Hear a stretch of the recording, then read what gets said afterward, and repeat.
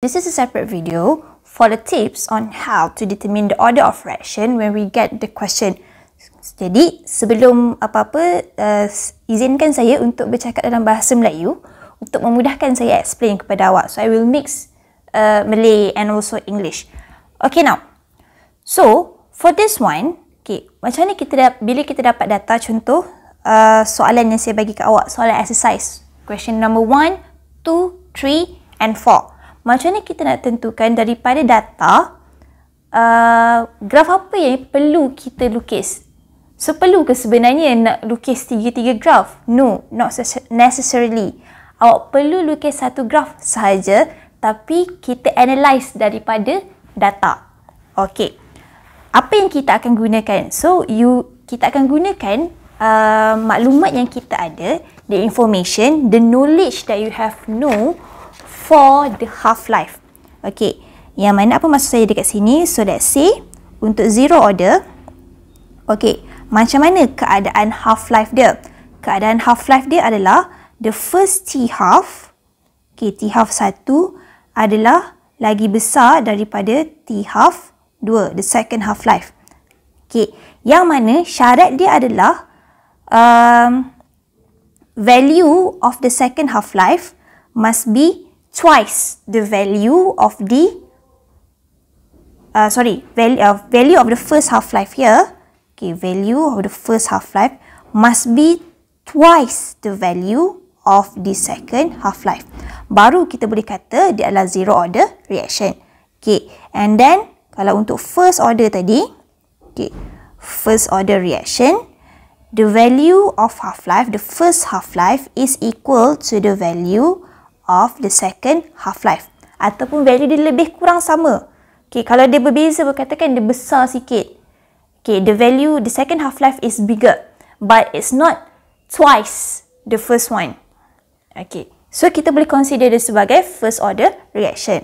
Atau kalau kita ada second order reaction. Okay, second order.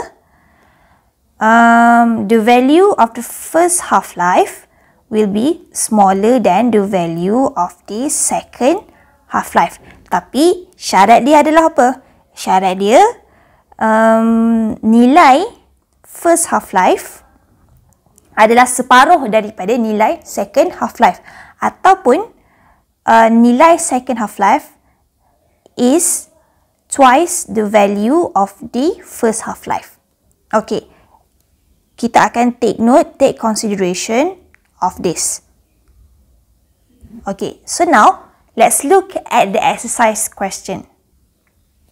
Okay, untuk exercise question ni, saya akan guide awak untuk tentukan the order of reaction first. Okay, once you have the order of reaction, bila awak dah tentukan sebenar-benarnya apakah order of reaction for each data given, okay, baru awak pilih graf apa yang awak akan lukis. Sama ada you need to draw graph concentration against time for zero order, ataupun ln concentration against time for first order, ataupun 1 over concentration against time, okay, for second order. Okay, cara dia macam mana tadi? Kita tengok data. So, data akan diberikan kepada awak. It will always be only data for concentration and time. Okay. Satu lagi, bila awak dapat soalan, baca soalan betul-betul. Tengok method apa yang diminta. So, if the question ask for half-life method, so awak tak ada pilihan lain. Awak kena lukis, awak kena plot concentration against time. Okay, tapi kalau soalan tu tak mention apa-apa, dia just kata determine by graphical method. Okay, so graphical method kita ada dua. Sama ada half-life method ataupun linear graph method. So, you can choose either one.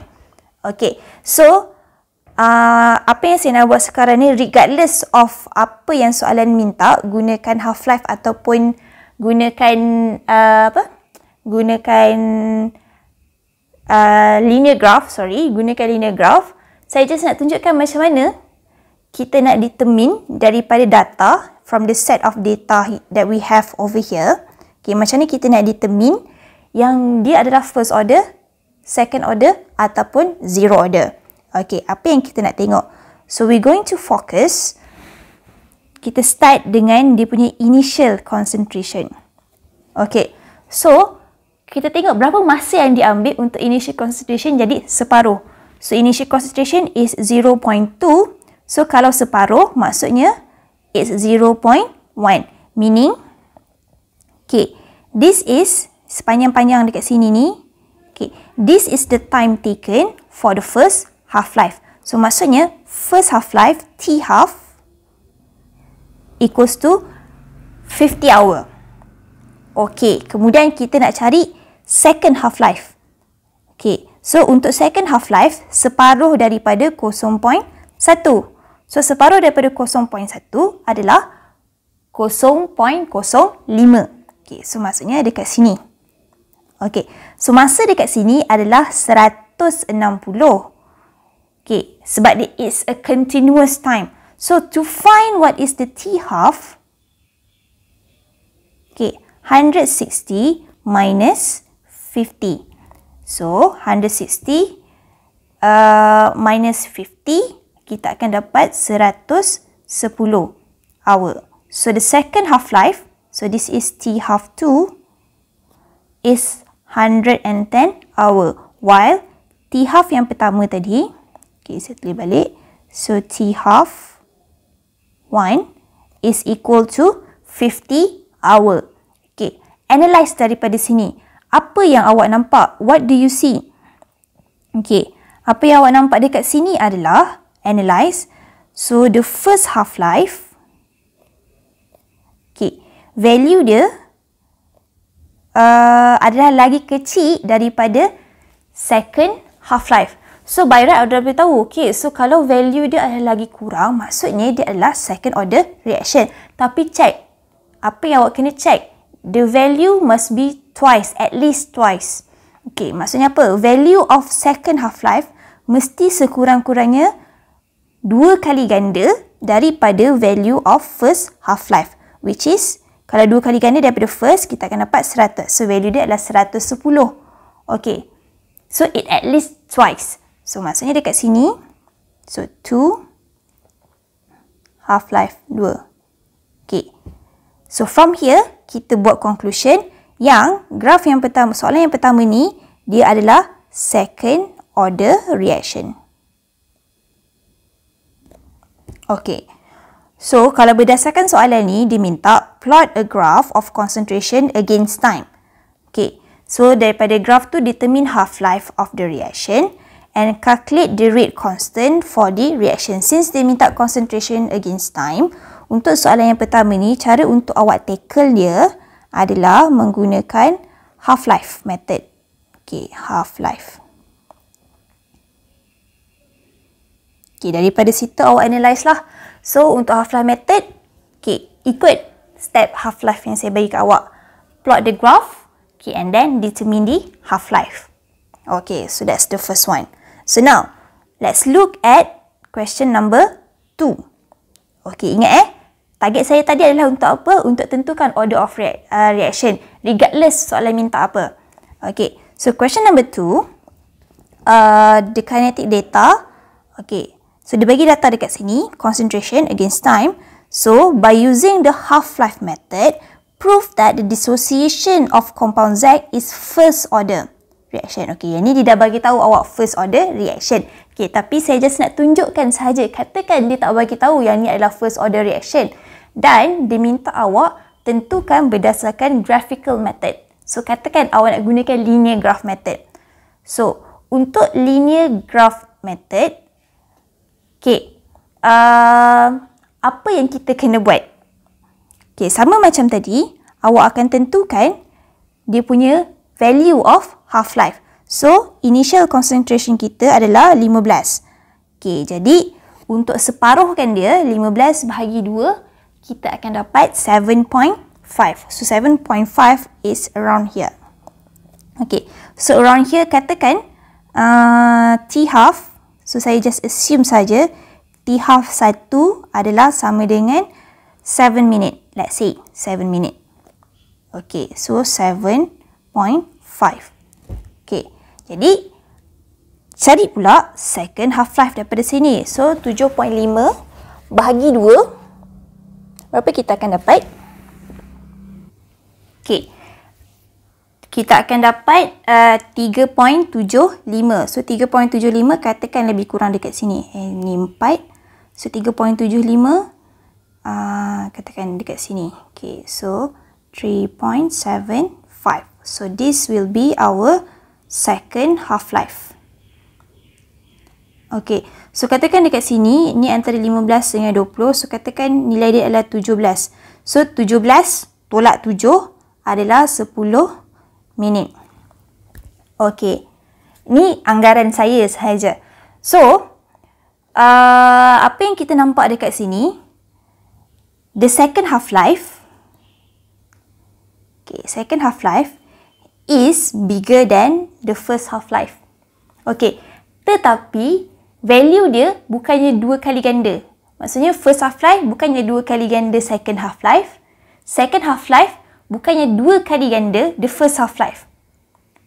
Okay, maksudnya pertambahan dia bukan 2 kali ganda lah. Senang cerita. So, when that happen, kita assume sebab yang ni just anggaran saya sahaja. Saya tak tahu berapa nilai sebenar dia sebab tak ada data. Okay, so kita akan assume dekat sini that the first half-life is equal to the second half-life. Okay, jadi kita boleh tentukan yang soalan nombor 2 ni, dia adalah first order reaction. Okay, memang dia beritahu lah first order reaction. Tapi awak jangan guna cara ni untuk tentukan. Salah. Soalan dah minta gunakan half-life method. Tapi kalau kita nak gunakan linear graph method, apa yang awak kena buat? So, what you need to do is, untuk first order reaction, graph apa yang kita kena plot? Kita akan plot graph ln A versus time. So, awak kena tukar masa dekat concentration dekat sini. You need to find ln Z. Contoh, ln Z. Okay, baru awak boleh plot plot graph ln concentration against time. Dan daripada situ, confirm bila awak plot, awak akan dapat a linear graph. Okay, awak takkan dapat curve. Saya yakin awak takkan dapat. Kalau awak dapat curve, maksudnya salah. Calculation awak salah. Maksudnya yang awak tentukan, yang awak deduce adalah kurang tepat. Okay, boleh? Now, move on with question number 3. So, question number 3, dia bagi data dekat sini. Contoh soalan macam ni. By graphical method, prove that this decomposition is first order reaction. Okay, dia suruh kita buktikan. Jadi, kalau macam ni senang. Dia kata dia suruh kita buktikan saja. So, apa yang awak kena tahu?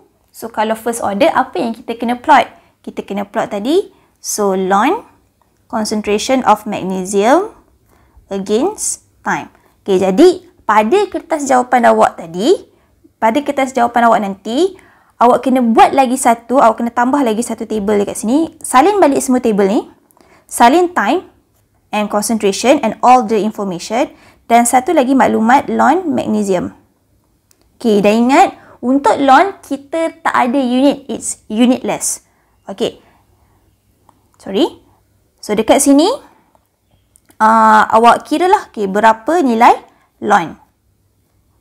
Okay, betul ke soalan nombor 3 ni first order ke soalan ni saja je try nak scam? Sebab dia kata proof. Boleh jadi it is not proven. Okay, so buat benda yang sama macam yang kita buat tadi.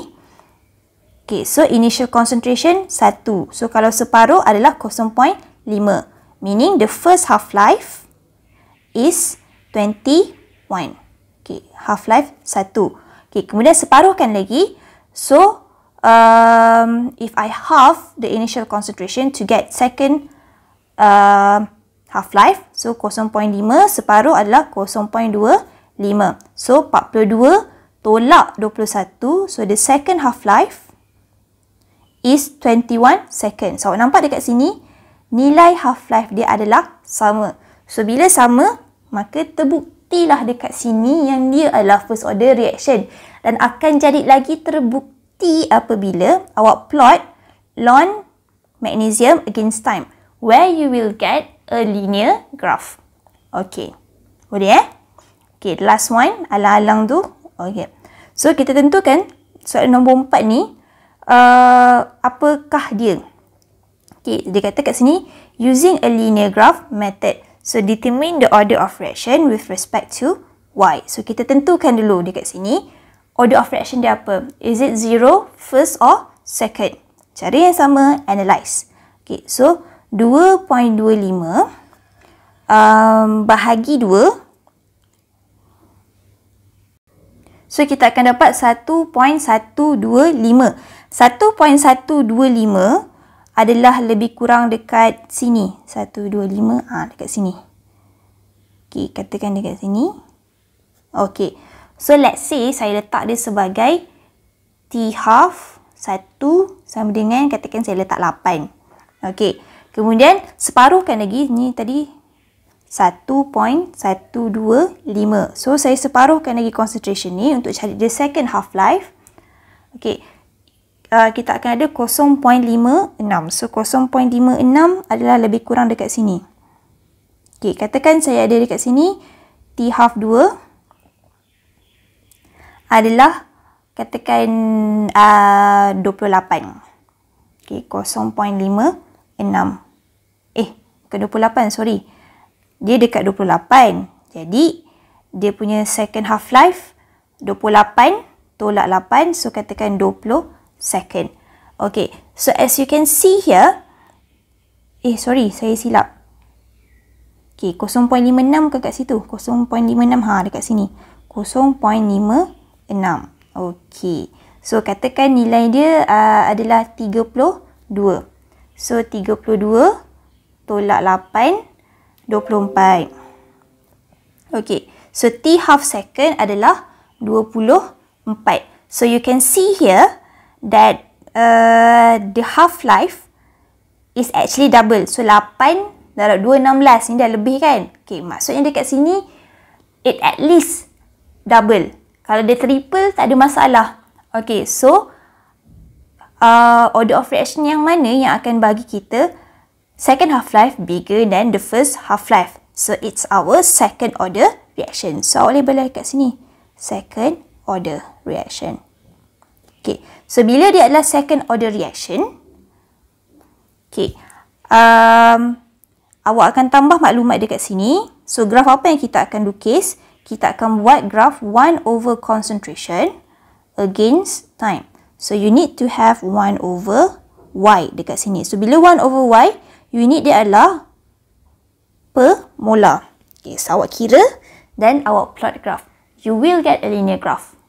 Okay, so I hope all of these tips helps you on how to draw the graph. Okay, so that's all. Thank you.